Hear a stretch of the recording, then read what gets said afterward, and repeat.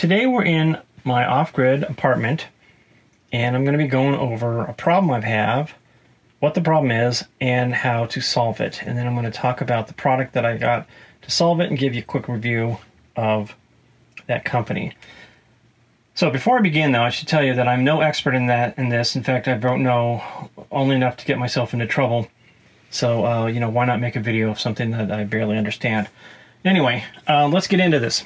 So the problem is I have this setup and it works great for the apartment and it works great for our drip irrigation.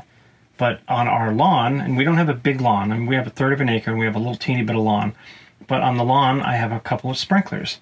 And when those sprinklers come on, it cycles through too much. So let me explain that. For those who don't know pumps, and you know, I didn't know any of this stuff, so I'm assuming that somebody else wouldn't know all this either. So how this works is we have a well, and we have a pump in the well. It's a submersible pump. And we have all these little relays and etc. And when the pressure gets to 30 psi, the pump comes on, and when it gets to 50 psi, the pump goes off, and that's all controlled by this relay.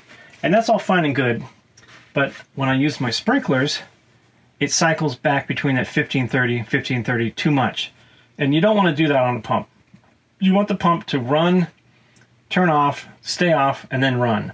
So you don't want it to come on for a minute, turn off for a minute, come on for a minute, come on, turn off for a minute. And that's kind of what it was doing. So I thought, well, what do I do about this? You know, again, I don't know anything about wells or pumps or any of this junk. So I did some research and I came across this product.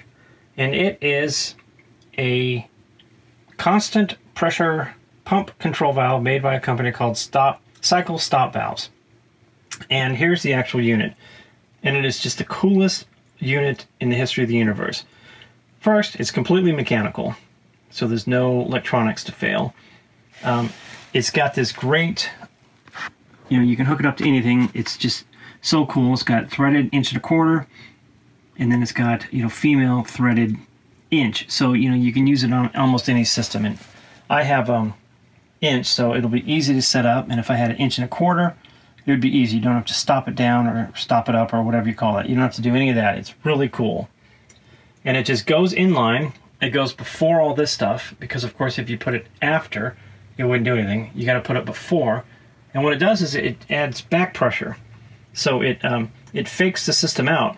So you know, for example, you know, if the pump is going to come on at 30 and then go off at 50 and then cycle back and forth, this tricks it to makes it think that it's always at 40. So the pump stays on, which is actually what you want on a pump. So it's just this cool machine. It's really easy to install. I mean, I'm just going to cut this pipe, and actually I'm going to redo all of this pipe because this was my first attempt, and as you can clearly see, it's a sloppy mess. So I'm going to redo all of this, and then I'm just going to add this guy, you know, again, before all of this relay stuff. So this thing kicks butt. The company kicks butt, and I'll tell you why it kicks butt. Because I ordered this thing like 10 minutes ago, it seems like, and the thing was here. I mean, literally, I ordered it like 2 days ago, and they shipped it that day. This thing was here this morning. It just was insane. The company is just killer, and their company is called Cycle Stop Valves. Maybe somebody else makes these. I don't know, but I don't know why you would use a different company. This company kicks butt.